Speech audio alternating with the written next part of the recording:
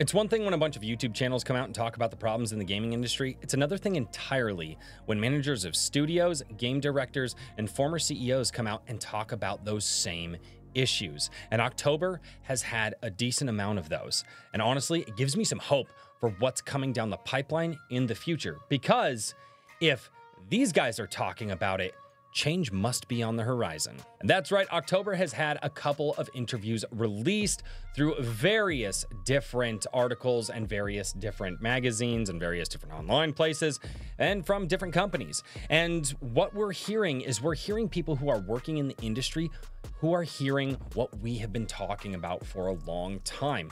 Things like fun, creativity, overbloated budgets, the death of AA games. Why does everything have to be a AAA game? What's going on here? And honestly, people who are coming in saying, oh, no, we can't spend money on that game because that's not safe enough. It's wild to hear industry professionals do this. Now, if you guys haven't heard any of this, let me take you through some of the articles, and I've covered a few of these in videos in the past, but I had to talk about this because honestly, when it's one or two, it's like, okay, it's there, but now it's three. Now it's becoming a pattern, and it makes me want to know who's going to be the next person to come out and talk about this. So starting off all the way on October 4th from IGN, we had Tim Willits from Space Marine 2. Sorry about all the ads, guys. I don't pay for any of this stuff, so we're going to get ads. But Tim Willits, the chief creative officer of Saber Interactive, had this to say, and he had quite a lot to say, but one of the things that really everybody was keying in on is we don't need to sell 4 million units to make it, Space Marines 2, a success, Willits said. There are many games, sadly, especially out of North American developers, where if you do not sell 5 million copies, you're a failure. I mean, what business are we in where you fail if you sell less than 5 million? There are examples like that, and we do not want to be that business. We want to be a developer that focuses on the core experience, what makes games actually fun, and then do it really well and make it affordably. Boy, howdy, they didn't spend $400 million to produce a game that was pretty generic and nobody really wanted anymore. Who could have thunk it, ladies and gentlemen? And that's just the first take that makes me hopeful for gaming future. Moving over here to PC Gamer. Sorry, it's a little bit wonky on the screen. Let me adjust that. There we go. All right. Katsura Hashino, who is the game director of Persona and the new Metaphor Refantazio, in October 14th over on PC Gamer, said this. He then adds, I feel like you have to have these super highly polished games that look like they were designed by a bunch of people in a CEO boardroom. That doesn't really excite me. It doesn't really interest me. And then to follow that up, the final thing that I thought was absolutely insane to hear, which really ties into this here, is Sean Layden, the former CEO of Sony Interactive Entertainment, says this, and this is over on Eurogamer.net. He says, today the entry cost for making a AAA game is in the triple-digit millions now. I think naturally risk tolerance drops and you're looking at sequels. You're looking at copycats because the finance guys who draw the line say, well, if Fortnite made this much money in this amount of time, my Fortnite knockoff can make this amount of money in that amount of time. We're seeing a collapse of creativity in games today with studios consolidation and the high cost of production. Furthermore, he said, AA is gone, which he described as a threat to the ecosystem. Now, all of that being said, I cannot believe that we're hearing this from industry leaders in the gaming world. I mean, this is crazy. This is awesome to hear. As a gamer myself, one of the things that I do is I'm on a limited budget.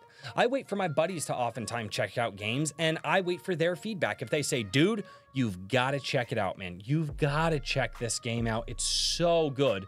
And then if I have the money, I spend my money on that game because I trust my friends. But a lot of times, the games that have been coming out lately, I get middling reviews from my friends. So like, it didn't really do anything that, the first game did, and it didn't do anything better. And it's just kind of a rehash. And they're like, I can't really see why, this was an advancement.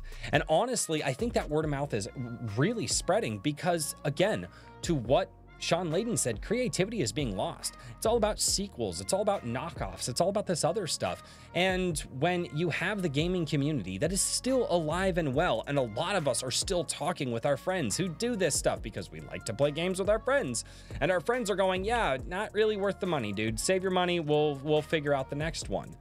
That's a big hit to a lot of these studios that don't seem to understand that the $60 game really isn't gonna be for everyone. Now, one of the interesting things that I think we're starting to see is a trend in the industry to go back in time to getting solid core game mechanics. Actually, in the article that I showed you earlier, Tim Willits talks about how when Space Marine 2 was in development, they wanted to find that core mechanic, double down on that core mechanic, and make sure that it was fun. In fact, they wanted to make sure that the moment-to-moment interaction that you as a gamer had with the game is something that mattered, and it was entertaining the entire time you were interacting with Space Marine 2. And to be honest, my buddy and I, we had a night where both of us could play it. We played it together. Neither of us have touched it since because we want to continue going on that journey of Space Marine 2 and hang out like we used to. It's absolutely fantastic to see stuff like that.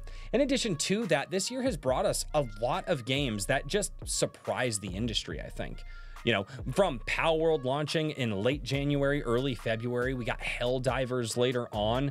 I mean, during the summertime period, I don't remember a lot of games that people were really excited about, but then all of a sudden you got Black Myth Wukong, you got Space Marine 2, and you got Astrobot just back to back to back, and then now all of a sudden Metaphor Refantazio, which a lot of people are touting could possibly be Game of the Year, and people are just loving it.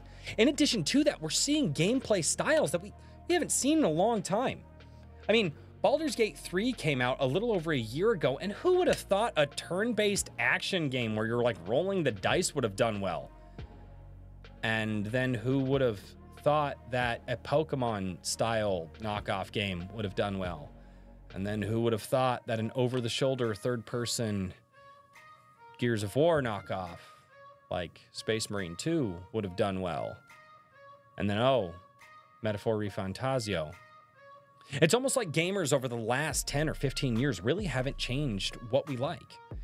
We don't care about the great open world and how much we can do in a game. We care about what does the game have to offer me? Is it a good time? Can I sit down with it for a long enough time?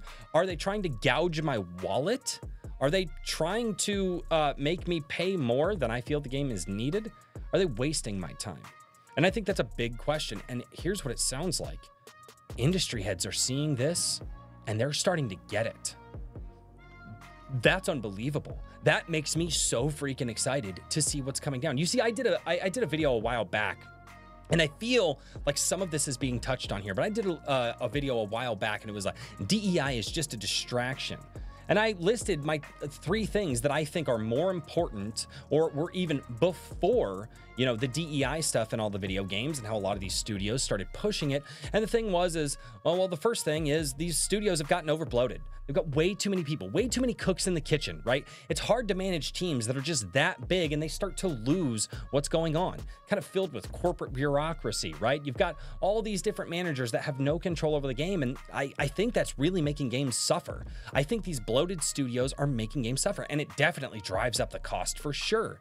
In addition to that, the other thing that I mentioned in that video was the fact that you get all of these studios that are on the stock market, right? They're traded companies. And when investors want their money back, you're definitely not going to take a chance with somebody else's money. Why would you? It's someone else's money. And that leads into people losing their creativity in these games.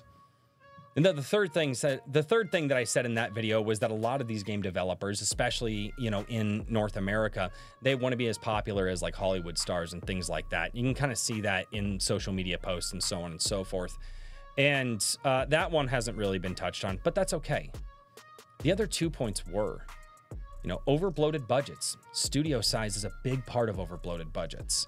The lack of creativity, the money pinchers saying, oh no, we can't spend that much money. Why? Because the investors want to know that they're going to get a return on the money that they gave you.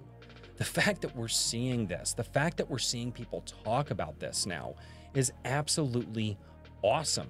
I was kind of worried there for a while. I was like, man, there's a lot of, like, there have been enough good games that have come out this year, and with the budget that I'm on, I can't buy all of them.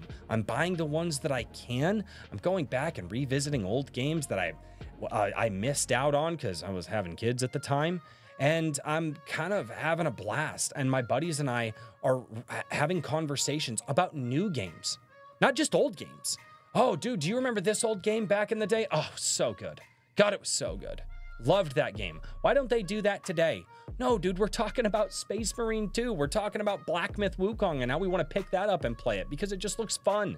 It kind of harkens back to the days of like Devil May Cry and God of War. It's a third-person action RPG where you go out, you're visiting a new land. It's refreshing. It's crazy. Oh, and then Black Myth Wukong, apparently it's going to have a disc version on PS5, and guess what? The game is going to be on the disc.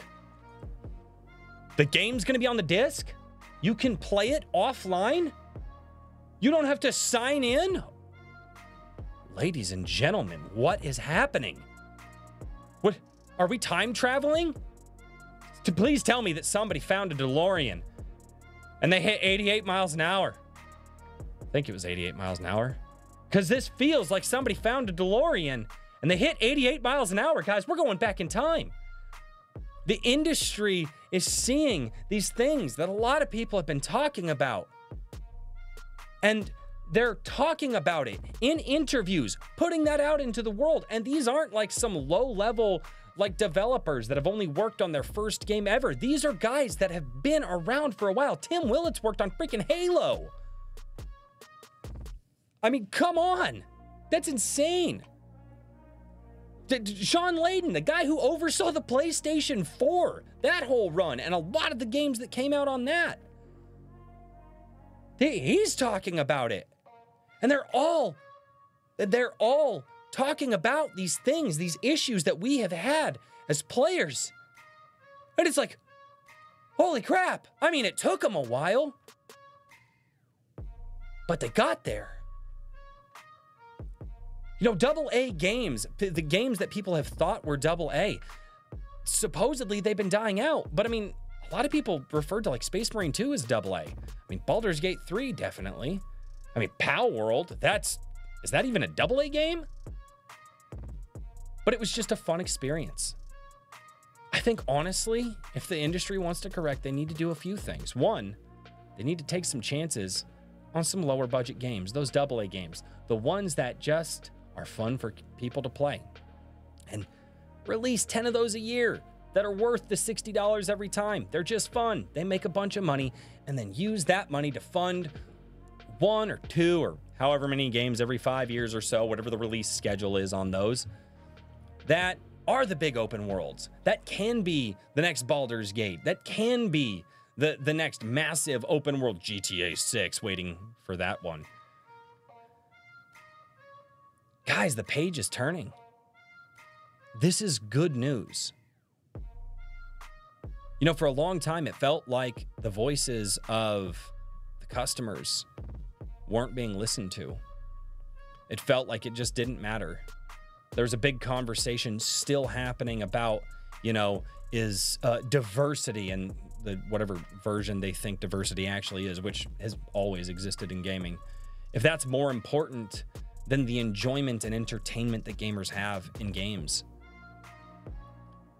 And the fact of the matter is when you talk about wanting to have fun in a game, and when you talk about not wanting to be gouged in your wallet all the time for the next microtransaction here and the next skin there,